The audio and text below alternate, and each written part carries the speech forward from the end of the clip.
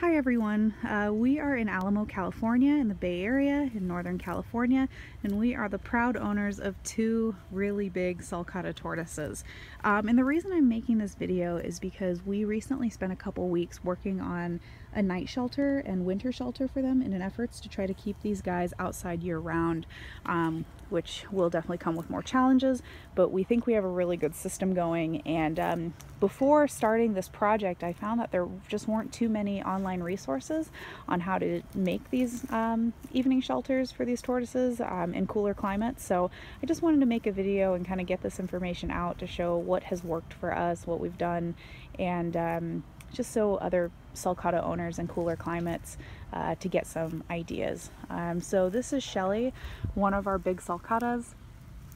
We got her when she was only a couple weeks old. She was about the size of a ping pong ball, and now she's about 100 pounds, and that was 20 years ago or so. And here she is out in our orchard, grazing away on some of the fresh grass shoots that have just come up after the recent rain, and she seems to be enjoying herself. Right, Shelly? You're a good girl. And we'll let her bask and do her thing, and I'll show you where we're keeping our other tortoise for the day, and give you a tour of the house. So Tank is our other tortoise, and he is a male, and they spend a lot of time together without any problems, but lately we've noticed that he kind of bullies her a little bit, and he's been pushing her around. So I just like to have him have a couple hours a day where they can be separate and just have some alone tortoise time.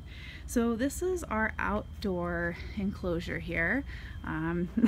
The Coke cans there to prevent water from going down those open pipes. But we've put up this structure a couple years ago, but the inclusion of this house that we recently put together will mean that they can hopefully stay outside year-round, and they're now big and tough enough to do that, and I think it's much healthier for them. So let's go take a look what we have in here. We have a bowl of Timothy hay, one of their favorite foods.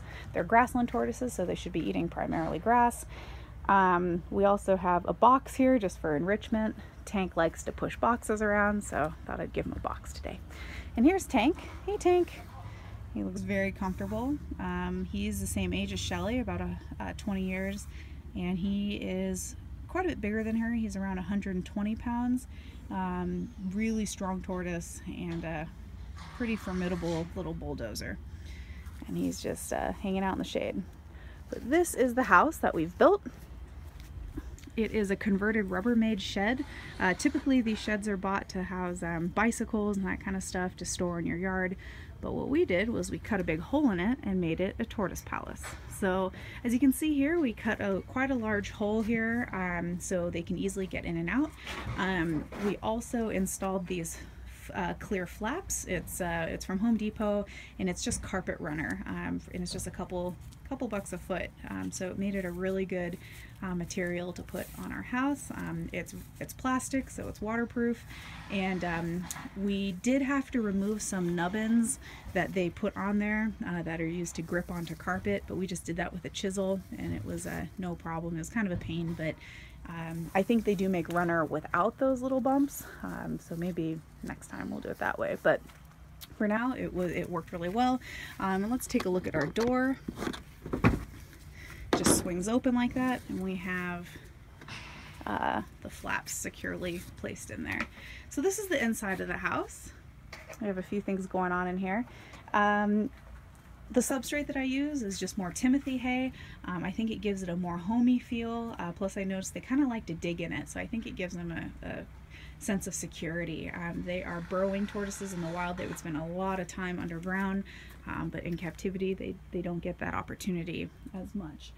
So I feel like this just kind of fills that that desire to be underground. They kind of bury their faces in it, and I think they find security in that. So at the bottom of this is our foundation here. So we just put up some cement blocks as a foundation to keep it raised off the ground by a couple inches. We are in California, so we are in a drought, but if we do get rain, we want to make sure that the water stays out of this house. So that foundation is there to prevent that. And because our tortoises, you know, they have short legs, we installed a step, which is really just a piece of wood here. And it's only about 2 inches tall, but when you're a tortoise, that makes a big difference. So it's nice, it's just a little gradual step up, and they can go into their home. So let's take a look at what we did insulation wise. The biggest challenge, oh, and Tank's using the house right now. The biggest challenge is keeping it well insulated and warm during the winter. So we took a few steps to do that. On the inside, we have this really thick insulation. Again, we got it at Home Depot. You can see it's little of over an inch thick, and this will just help keep the heat in, keep the cold out. And we have a bunch of lights that I'll get into in a minute, and that warm up the house, and this insulation keeps it warm. So the door, as you can see, doesn't have a layer of this thick insulation. So what we did was we injected it with a canned foam insulation. You can see it kind of coming out here. And on the sides here, this yellow material, we just shot it in all the openings, and then once it dried, we sawed it off with an X-Acto knife. And you can see here the runner. So this door also has loose insulation crammed in there as well. So even though it doesn't look like it's insulating, it has a lot of things inside of it that will keep the door from leaking heat. So Tank looks like he's comfortable. So in addition to the insulation in here, we put up these wooden bumpers. Tortoises are very rough, and they don't really understand the concept of going around things. They just kind of keep pushing forward until something happens, or doesn't happen until they give up. So it was really important to put up this wood to prevent them from you know, punching any holes into the insulation, because it is like it's a foam, and even worse, they could poke holes in it and then eat the pieces that fall off, because they're really curious, and we love them, but they're just not super smart all the time. Hey Tank, good boy. Very sweet tortoise. So underneath this wooden bumper, we have a 2x4 in there as well, for when we want to hose out the enclosure, or if they go to the bathroom in there. We just don't want moisture to come in contact with this foam insulation, because it is porous and it could be pretty disgusting if it was like soaked in urine. So let's take a look at the heating system in here. That's really the most important part of setting up an enclosure like this.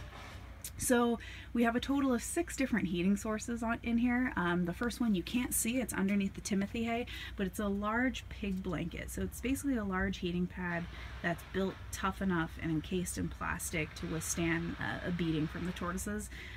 We have unfortunately gone through a lot because they tend to rip the cords off of them while they're digging around in here. So our solution to that was putting this white tube, PVC tube, and putting the cord in there, so it prevents them from knocking it off the pad. But it's a great heat source, and it gets it nice and warm down in the hay. So the other things that we have going here are, we have a whole cast of lights that go on during the day and versus during the night. So for daylights, we'll talk about those first. We have a 150 watt spotlight. It has UV light in it, and it gives it a nice basking temperature of about 95 to 100 degrees. So they can choose to go bask if they need to at any time. And then for the rest of the enclosure, it's basically a temperature gradient. So they have a lot of choice of where they want to sit and how long. In addition to that, we also have a 36-inch fluorescent bulb that spans across here. And this is another UVB light. This is really important for metabolic growth. Our tortoises have slight amounts of pyramiding, but having a good light and a good food source is really key in keeping that pyramiding as reduced as much as possible, and gives them a lot of good healthy growth in their bones as well, and just for general healthy reptiles. So that is the number of lights that go on during the day. Again, it's our spotlight and the UV fluorescent tube. And then for the nighttime, a different cast of things go on. So again, our heating pad that's down there will go on during the evening. And then we also have a 100 watt, soon to be 250 watt ceramic heater. So this is a really great heat source because these bulbs last a really long time compared to normal bulbs, and it just heats up without emitting any light as well. So it's just a really nice all-around evening night heat source. In addition to that, we also have a 50-watt blue light up there. It's a reptile nightlight, and all it does is throw out a little blue light as well as some heat. Not a ton though, but it does keep this box a little bit warmer, and it makes it a lot easier when we check on them in the evening to see them rather than bringing a flashlight and waking them up. So that's a really nice light as well. And we have everything plugged in and hooked up off the ground, because again, tortoises are really good at getting themselves into trouble and getting tangled up. And we have it all hooked up to this timer system here. So we have certain lights going off during the day and during the night. So it takes a lot of the work out. We don't have to flip any switches. It does it automatically. Additionally, we have put in a thermometer system. So this white thing hanging off the wall is a remote thermometer. And it's great because it just constantly reads the temperature as well as reads highs and lows as well. So I can track the temperature, and then that temperature is sent off to a digital readout in the house. So I can just always keep an eye on the temperature to make sure that everything is working smoothly out here without actually coming out here, opening the door and waving my hands in here to kind of get an idea of what the temperature is like. But so far the tortoises seem to really be enjoying it. And some tortoises apparently need some time to acclimate and adjust to using a house like this. Ours, maybe, I guess, are smarter than the average tortoise maybe, and they figured it out right away on day one. They used the door without any coaching or anything. So I guess we're quite proud of them in a way. But yeah, so I hope this video helps someone out there with their sulcatas. When we got them when they were little, we had no idea how fast the 20 years would pass till we have to figure out these big heating solutions. But once we put down the effort to make a house like this, it seems like everything's gotten a lot easier, and it is a work in progress, but I think we're off to a great start. So happy reptile keeping, everybody, and Tank says goodbye too. Bye!